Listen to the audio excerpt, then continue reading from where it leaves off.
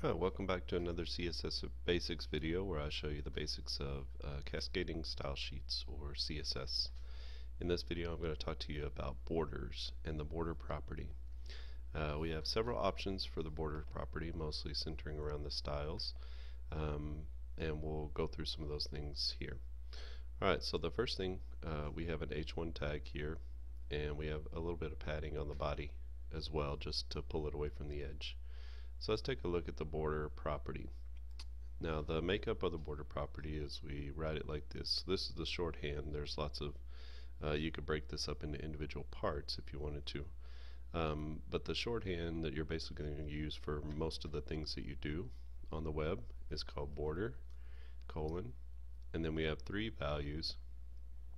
And the values, the first one is the width or the weight of the line.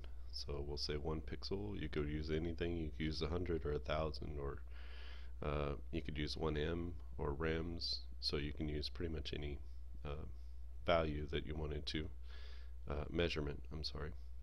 And then the second value is the style, and so we're just going to say solid. Most of the time you're going to be using a solid line. And then the third one is the color, and so then we can set this to be any sort of hexadecimal color as well. So that's the hexadecimal color for red. You could use an RGBA color where you set that hexadecimal to an alpha value, so that the line is a little bit, oh, can't do that here. I got to do that in a different style of program, I guess. Okay. But it is possible if you're using SAS or something else to do RGBA. So we have our line and we have it colored. That looks good. And so let's go through some of these styles. I told you that there are different types of border styles. So the first style is none. So you could set the border to none and it won't show up at all. There's also one called the outset. And you can see that the outset looks like it's raised up a little bit. Inset looks like it's going to be sunken down into the page a little bit. Ridge looks like it's kind of bumped, like there's a bump, like a ridge. And then groove is the opposite of ridge, so it looks like there's kind of a negative bump down into the page. You can do a double line like this, so it's two lines of equal space, or equal width, I'm sorry. And then you could also do a dash line, so the dash, dotted, and solid, these are probably what you're going to be doing most of the time. The dash line kind of has a long line and then a space in between each of the long lines. The dotted is a dot with a space in between, so you can see there's a little difference. And then the regular old solid line. So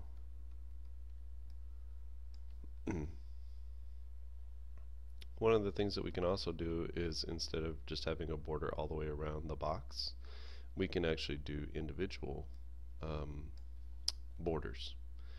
So when we do all of them together, we obviously are going to get a box. But if we take them off one at a time,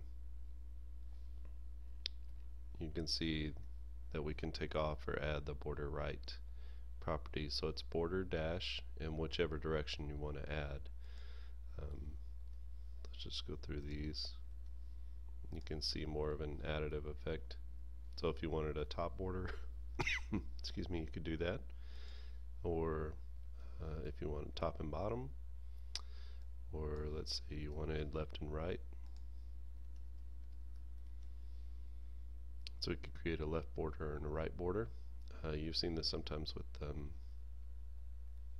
sometimes when you're creating a call out, or you're creating a block quote, you know, where you want to quote someone real big.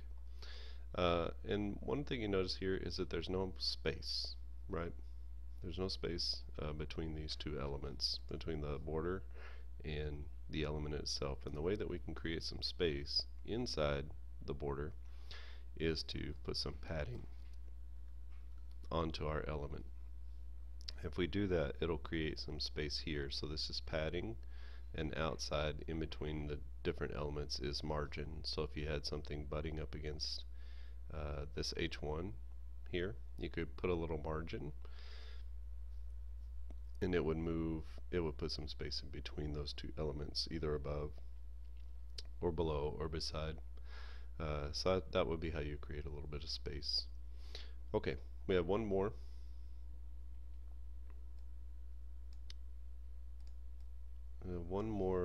Part of the border property, and I'll just show you very quickly.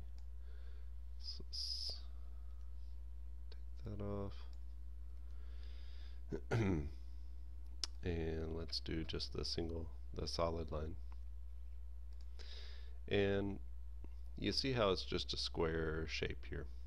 What if we wanted to round off the borders a little bit? There is something called the border radius property. And the border radius property takes some sort of numeric value. So it has to be a number. Actually, it has to be a number plus a unit. So we could say something like 30 pixels. And you can see that it rounds off the corners automatically. This is relatively new in CSS over the last maybe 5 years. If you do something a little less harsh than 30, you can see that we get nice little, just small rounded corners, right? So 3 pixels, 5 pixels, that's pretty good. If you have an element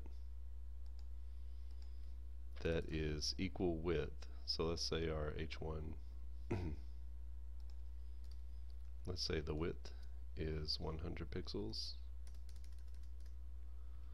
and the height is 100 pixels.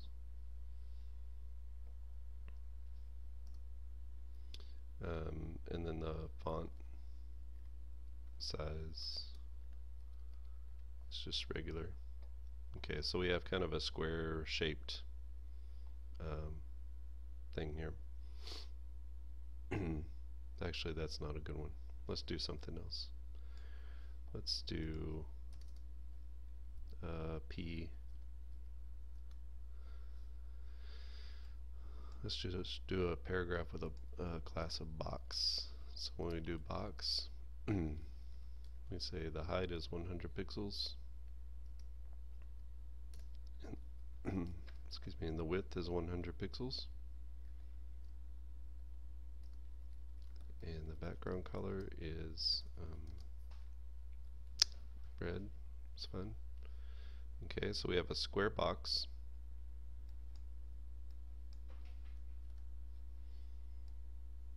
And what we want to do is we want to make this a circle. So one of the ways that we can do that is through border radius. So we say border radius, and then if you do 50%, this will actually turn it into a circle. So it adds kind of a mask over that. So if you had an image, a square image in here, it would kind of create a circular mask over the top of that. So this is one of the ways that people create circles in their websites. So sometimes you'll see that with an image that has a circle around it, or it's a circular image. That's most likely the way that they've done that in the CSS. So those are the tricks of the border property.